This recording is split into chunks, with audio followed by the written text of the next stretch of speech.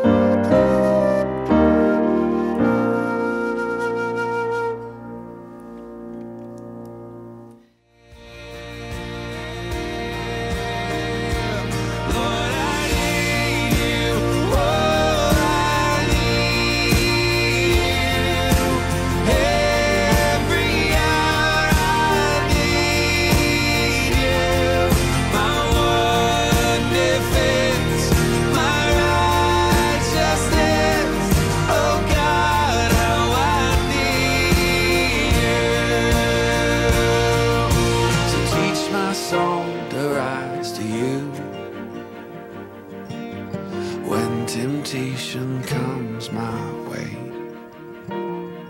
When I cannot stand, I'll fall on you.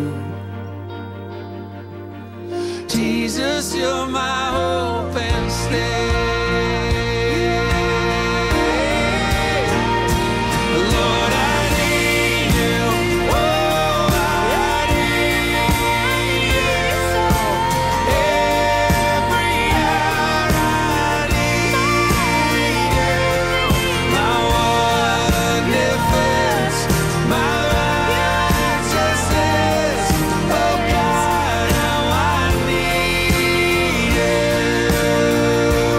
You're my one defense, my righteousness. Oh God, how I need you. My one defense, my righteousness. Oh God, how I need you.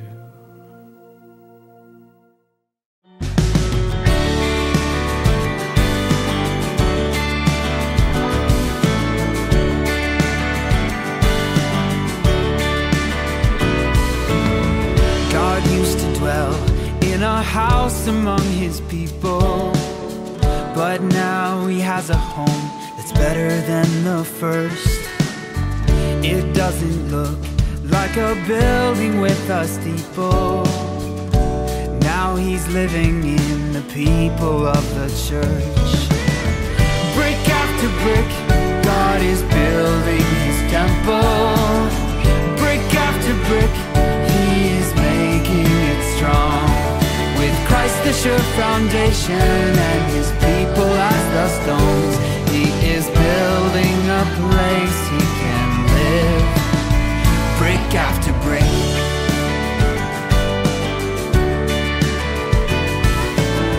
Christ is the rock on which everything's depending.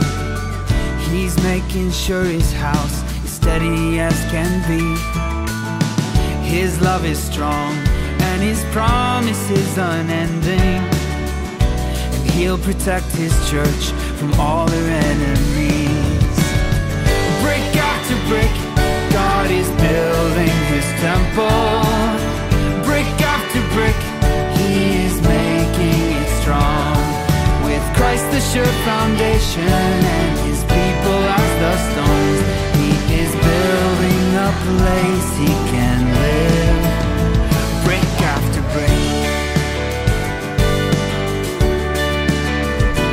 All his people gather round, singing out with joyful sound, giving glory to their Maker. And they build each other up as they share the bread and cup to remember their Savior.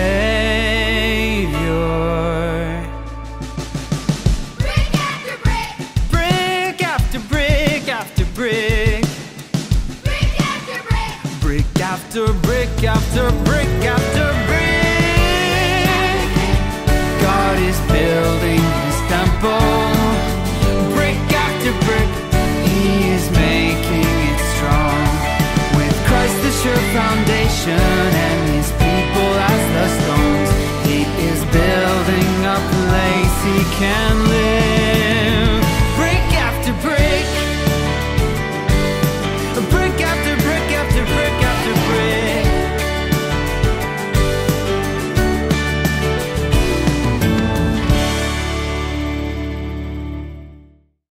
Hello, I'm Sonia. Let's pray together. Father God, we thank you for your wondrous gospel of grace. As we come before you this morning, we praise you that in Christ you've given us new birth into a living hope that can never perish, spoil or fade. Lord, we thank you that you are always good, that in this broken world where hard things come at us and bad things come out of us, you remain utterly faithful. In all the changing seasons of life, Lord, whether we feel happy or sad, full or empty, excited or defeated, you have promised and remain totally committed to getting your children to our eternal home with you. Father, how we long for that day when we will see you face to face. when our souls will be finally at rest because we will be like Jesus and totally captivated by him, our hope, our Lord and our Saviour.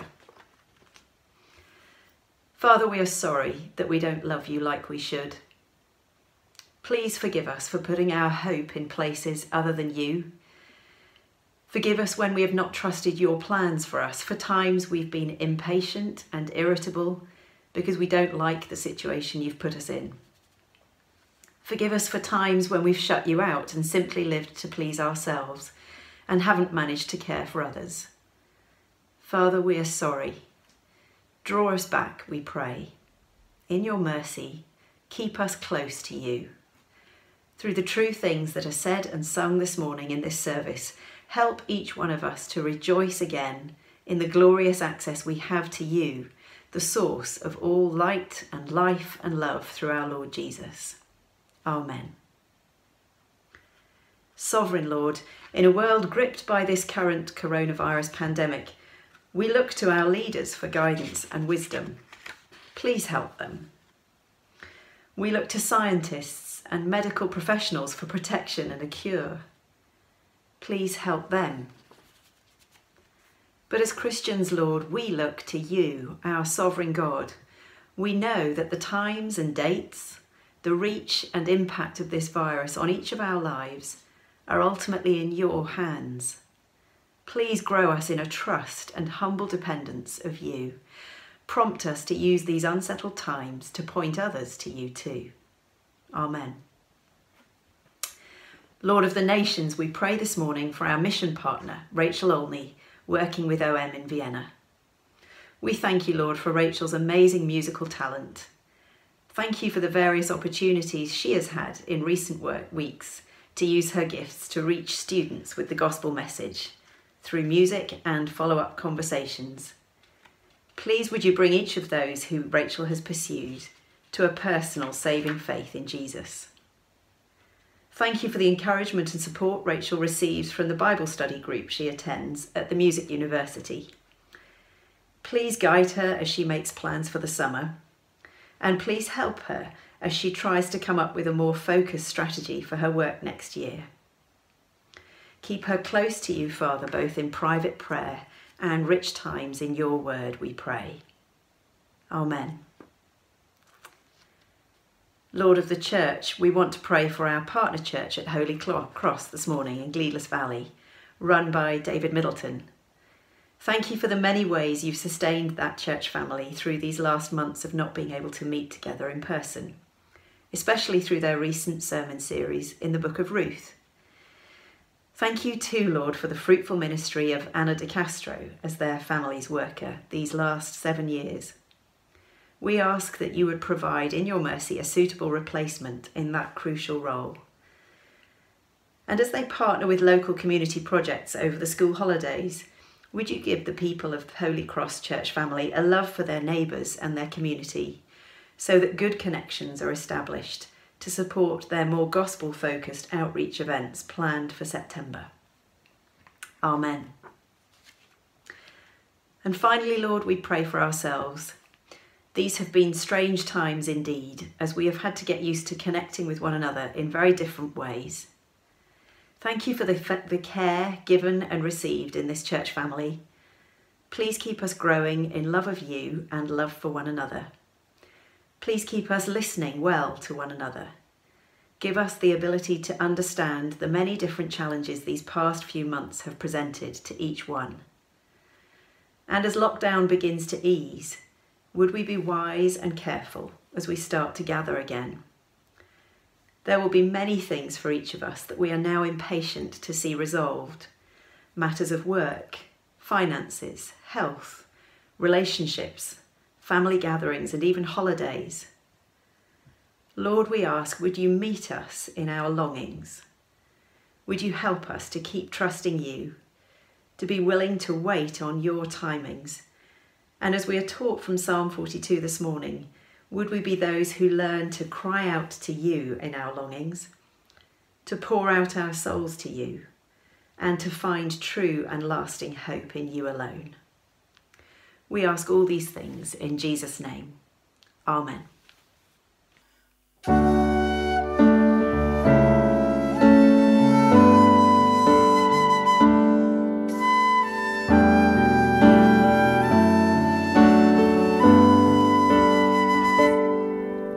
O Lord, my rock and my redeemer, greatest treasure of my longing soul. My God, like you there is no other. True delight is found in you alone. Your grace, a well too deep to fathom. Your love exceeds the heavens' reach. Your truth, a fount of perfect wisdom. My highest good, my unending need.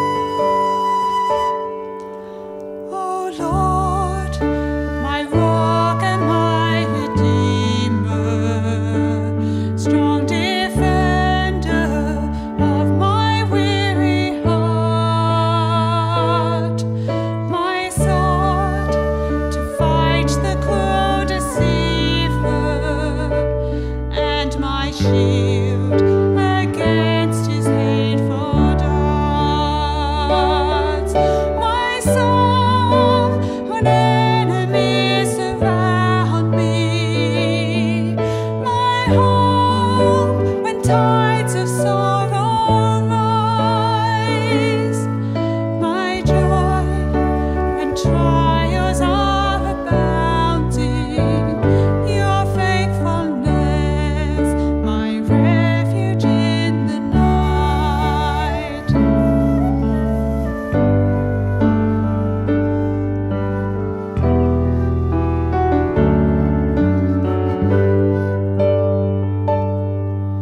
O Lord, my rock and my redeemer, gracious Savior of my ruined life, my guilt and cross laid on your shoulders, in my place you suffered, bled, and died. You rose the grave and death are conquered. You broke my bonds of sin and shame. You rose the grave and death are conquered. You broke my bonds of sin and shame. O Lord, my rock and my redeemer, may all my days bring glory to your name. May all my days bring glory to your name.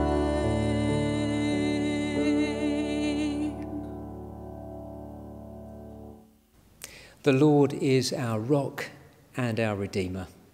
And we're going to turn to that same God who is our rock as we turn to the Bible and read Psalm 42. If you have a Bible, you might like to pick it up now, and in a moment I'm going to read it. But first, let me pray for us. Heavenly Father, as we turn to your word, the Bible, we pray that you would speak to us and that you would encourage us, and that very especially you would equip us to cope with all the difficult times of life. Through Jesus Christ our Lord. Amen. Psalm 42. As the deer pants for streams of water, so my soul pants for you, my God. My soul thirsts for God, for the living God. Where can I go and meet with God? My tears have been my food day and night, while people say to me all day long, where is your God? These things I remember as I pour out my soul, how I used to go to the house of God under the protection of the Mighty One, with shouts of joy and praise among the festive throng. Why, my soul, are you downcast? Why so disturbed within me? Put your hope in God, for I will yet praise him, my Saviour and my God. My soul is downcast within me, therefore I will remember you from the land of the Jordan, the heights of Hermon, from Mount Mizar. Deep calls to deep in the roar of your waterfalls. All your waves and breakers have swept over me. By day the Lord directs his love. At night his song is with me, a prayer to the God of my life. I say to God, my rock, why have you forgotten me? Why must I go about mourning, oppressed by the enemy? My bones suffer mortal agony, and my foes taunt me, saying to me all day long, where is your God? Why, my soul, are you downcast? Why so disturbed within me? Put your hope in God, for I will yet praise him, my Saviour and my God. I'm just getting a bit fed up with it all now. That's what one person said to me this week as we were talking about life and coming out of lockdown. Another person said to me, I'm thankful for Zoom calls, but I want to meet people in the flesh and not on a screen. Someone else said, I just want to get back to normal. I'm trying to be positive. Every day I'm counting my blessings. I've not been ill. I have a job. My family are well. I have a lovely home. We have food on the table every day. I am grateful. But this all seems to have been going on for so long now. Even as many restrictions have been lifted in these last few weeks, the realisation that it's going to be a long time before we return to any kind of normality is leaving many people feeling cheesed off. For so many, it's much more than an inconvenience, though. Despite the Chancellor's best efforts in the recent budget, people are worried about their financial future, many concerned about losing their jobs, graduates wondering if they'll ever find a job. Then there are those who are shielding. They've been isolated for months now. And with talk of a winter wave of coronavirus being much worse than we saw in April, how difficult to think of that isolation continuing for months to come. And of course, desperately, people continue to die. Not in the numbers we saw back in April, but honestly, if you're the one bereaved, that is little comfort. And then away from the virus, we're rightly having to face up to the systemic racism that resulted in the appalling death of George Floyd, racism that has been plaguing society not just for decades but for centuries. One way and another, these are hard days, and I don't know how you feel about it all, but one person put it very simply when they said to me this week, roll on eternity. Living in this broken and tottering world should give us a greater longing for the new creation and being in the presence of God, finally, fully, and forever. And that is the overwhelming desire of the psalmist in Psalm 42. Quite simply, he wants God. Look at verse 1. As the deer pants for streams of water, so my soul pants for you, my God. My soul thirsts for God, for the living God. Where can I go and meet with God? This is both a desperate cry and a wonderful one. It is desperate as verses 1 and 2 picture a wild deer in a time of extreme drought, in a dry and arid land. There's no water anyway. The poor animal, flagging, going from one water hole to another, finds nothing. It is desperate to find a stream, gasping for fresh, running water. Finding water is literally a matter of life and death for the deer. And the psalmist says, verse 1, as the deer pants for streams of water, so my soul pants for my God. My soul thirsts for God, for the living God. He can't live without God. It's a desperate cry, but it's also a wonderful one. For this should surely be the deep desire and longing of every Christian. Whether we're enjoying life or enduring life, we should long for God. We were made for him. We should wake up every day longing to read our Bible and spend time with our Lord in prayer. We should pant for those times of sweet communion with our God. I was talking to somebody only last week. They are going through a really tough time at the moment. They are carrying a very great burden right now. The future for them is very uncertain. I asked them how they were coping, and they said to me, spending time with the Lord each day is the most precious time. My daily time of Bible reading and prayer gives me relief from everything else going on in my life right now. Being with our God in his presence should be our deepest longing. The psalmist sees it as a matter of life and death.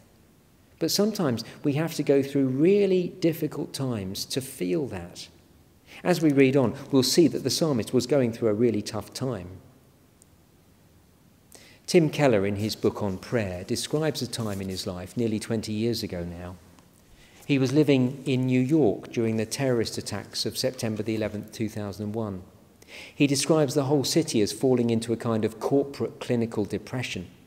And that feeling was intensified for the Keller family as his wife Kathy was struggling with the effects of Crohn's disease. And then Tim Keller himself was diagnosed with thyroid cancer. And as they went through all this, his wife asked him to do something that they'd never managed to do regularly in their marriage. She asked him to pray with her every night. He writes, she said something like this: "Imagine you were diagnosed with such a lethal condition that the doctor told you that you would die within hours unless you took a particular medicine, a pill every night before going to sleep. Imagine that you were told that you could never miss it or you would die. Would you forget? Would you not get around to it some nights? No, it would be so crucial that you wouldn't forget. You would never miss. Well, if we don't pray together to God, we're not going to make it because of all we're facing. I'm certainly not," she said. "We have to pray. We can't let it just slip our minds." That's what the psalmist feels. He feels that he cannot survive without the living God. For him, it's like a deer needing water. It's a matter of life and death. And while that longing is desperate, it's also a wonderful and right experience. Let's be honest, while that should be every believer's longing, it won't be, not all the time. For most of us, not even most of the time. And that's why it's often only when we experience a drought in our lives that we have this kind of thirst for God. I'll never forget something someone said to me as they left my study some years back. I'd been meeting with this person regularly as they were going through such an immense personal struggle. And as they walked out of my study, I said to them, "I'm so sorry that you're having to cope with all this." And they said to me, "I'd never have asked for this in my life, but I am thankful for it. I'd have called myself a Christian before all this started, but it's through this struggle that I've really come to know the Lord. He really is everything to me now." That's how the psalmist felt as he wrote this psalm. God is everything to him, but he feels cut off from God. It seems he's in some kind of exile. The geography of verse 6 suggests that he's in the extreme north of Israel, far from Judah and Jerusalem, far from being able to meet with God's people in the temple. And he feels desperate, verse 3. "My tears have been my food day and night, while people say to me all day long, 'Where is your God?'" Here's a grown man, and all day long he's fighting back the tears.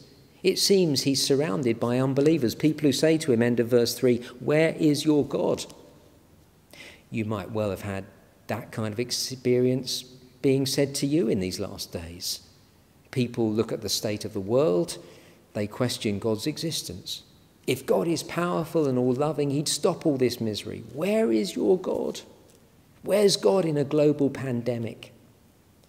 Now, that is a tough question to engage with at any time, but it's all the harder when you don't have the encouragement of meeting with God's people. And that's the case for the psalmist. Verse 4, "These things I remember as I pour out my soul, how I used to go to the house of God under the protection of the Mighty One with shouts of joy and praise among the festive throng."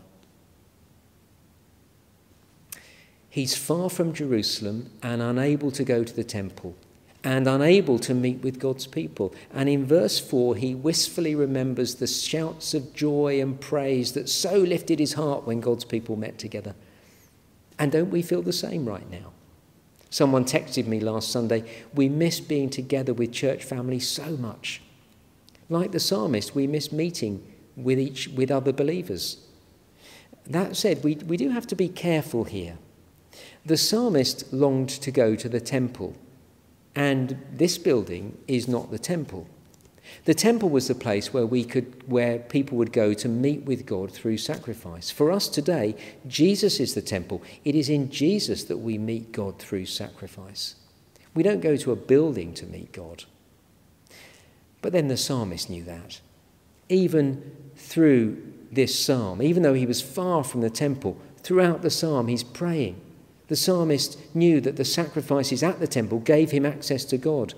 But living in exile and surrounded by enemies of God, how he longed to be with God and with God's people. Now again, that is precisely how we feel, or how we should feel. One day, through Jesus' sacrifice, our exile will end and we'll be brought fully into the presence of God. We should long for that day.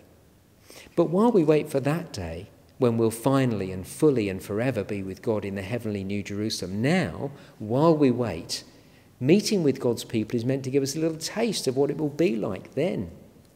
Standing here now, I can remember so many wonderful times when this place was packed and we were singing praises to God. It was a little taste of heaven. How we miss it. The songs of praise and the joy of being with each other as we listen to God's word together. Here then is the psalmist in a broken world, feeling cut off from God, thirsty for God as he was surrounded by accusing unbelievers and unable to meet with God's people. And he feels wretched. 3 times he says, my soul is downcast. It comes in verse 5, verse 6, and in verse 11.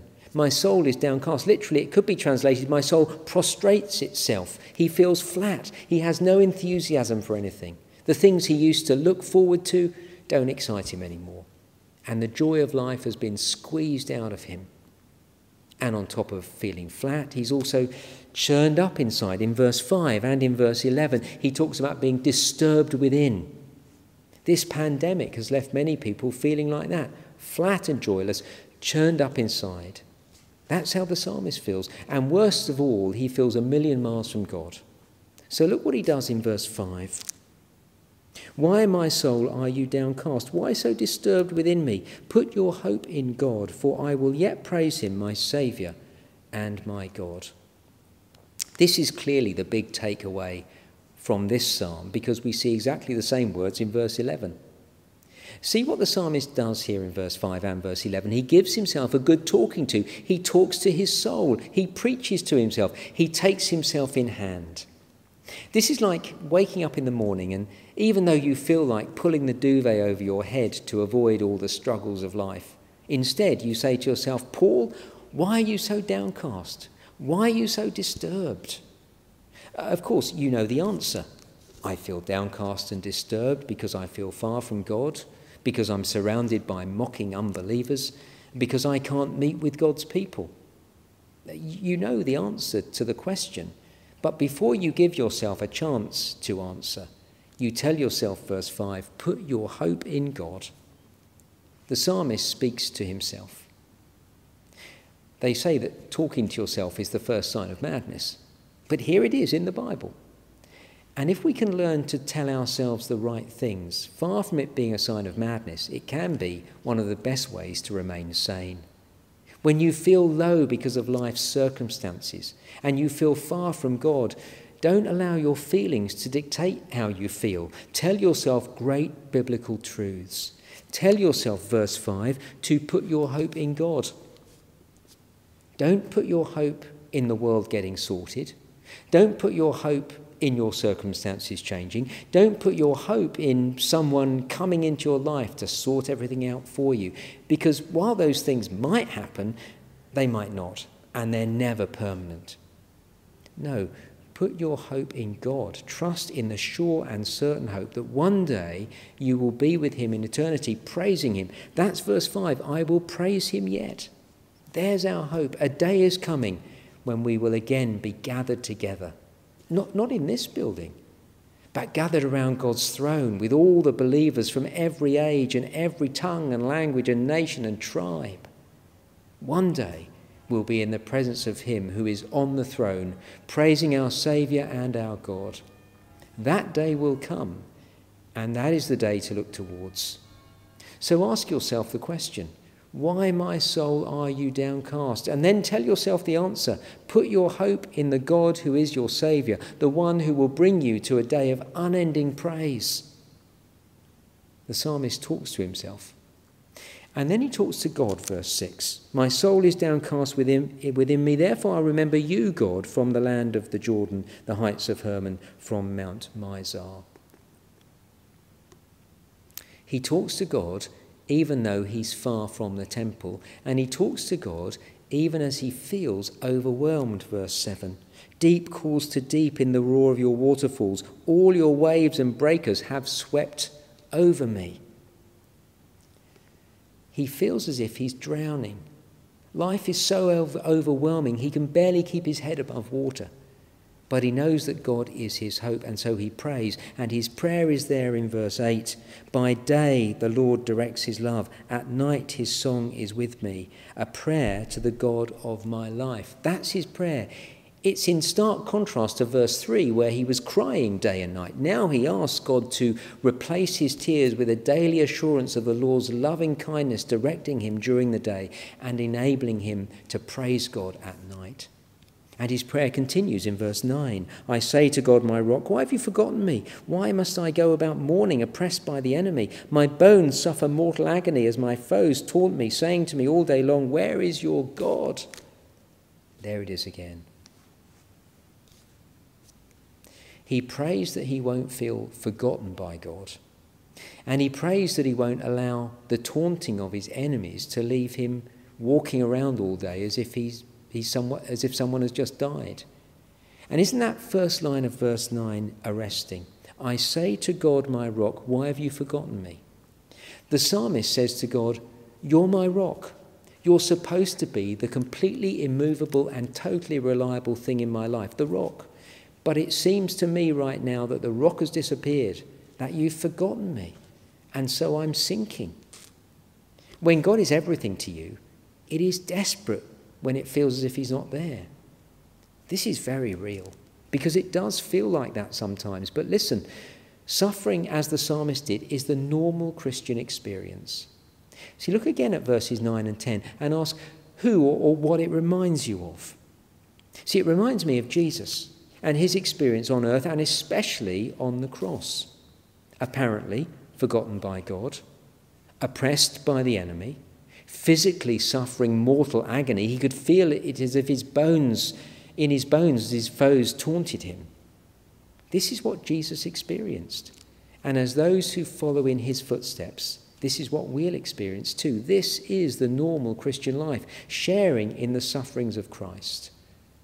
And so this psalm tells us that when we do experience this, we must learn to talk to God about it, and then to talk to ourselves about it.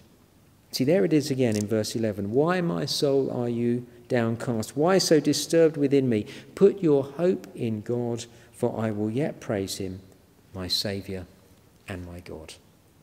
It's exactly the same as verse 5, and we'll see it again next week at the end of Psalm 43.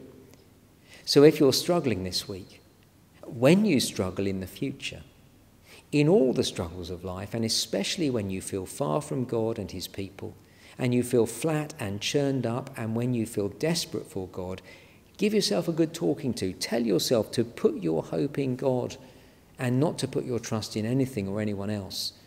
And know that as you trust in him, he will yet bring you to praise him in glory. Jesus has died for you, and so there will be a day when you'll finally, fully and forever be with God. Let's pray together. Our loving Heavenly Father, we pray that we would be like the psalmist, thirsting for you.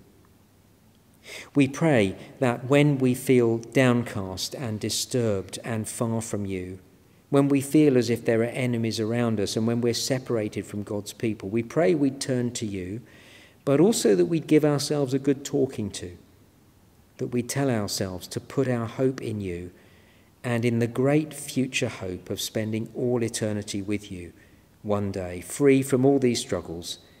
And we ask these things through Christ our Lord. Well, we're going to sing one more time, and we're going to sing, You Alone Can Rescue.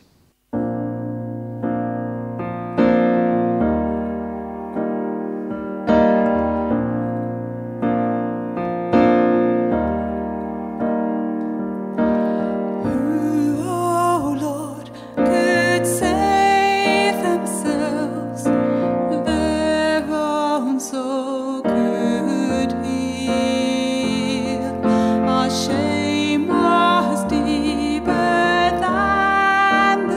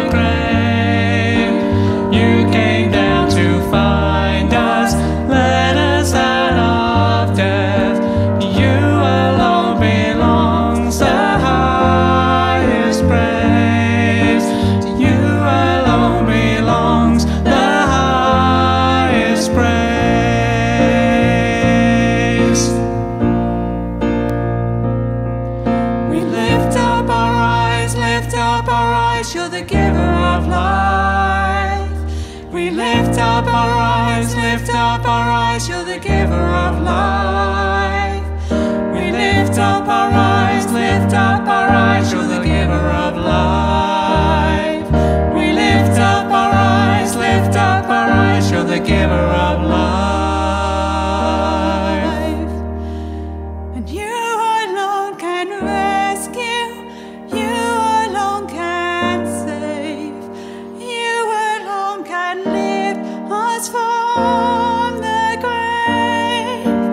You came down to find us, let us out of death. To you alone belongs the highest praise. To you alone belongs the highest praise. To you alone belongs the highest praise.